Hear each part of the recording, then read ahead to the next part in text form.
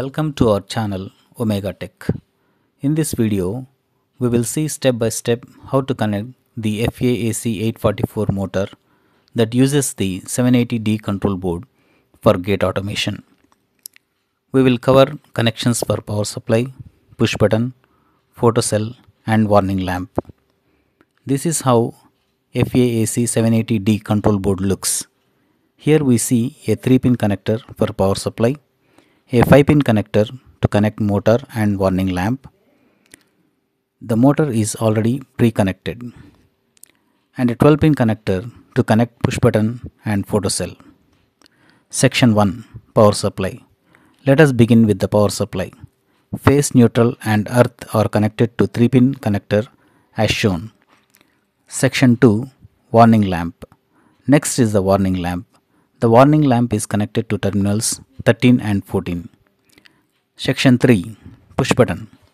Now let us connect the push button. The push button consists of a normally open green button and a normally closed red button.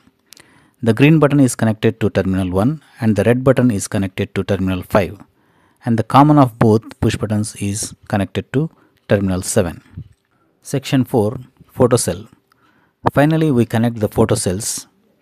The photocell system has a transmitter which has 2 terminals 1 and 2 and a receiver which has 4 terminals 2, 3, 4 and 5.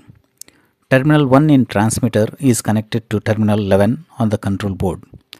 Terminal 2 is connected to terminal 9 on the control board. Terminal 2 of the receiver is connected to terminal 4 on the control board. Terminals 3 and 4 on the receiver are looped together. Terminal 4 is also connected to terminal 6 on the control board. Terminal 5 is connected to terminal 9 on the board. In addition, make a loop between terminal 6 and 8 and also between terminal 3 and 11. This completes the connections of FAAC 844 motor using the 780D control board. Thank you for watching. Don't forget to like, share and subscribe for more gate automation videos.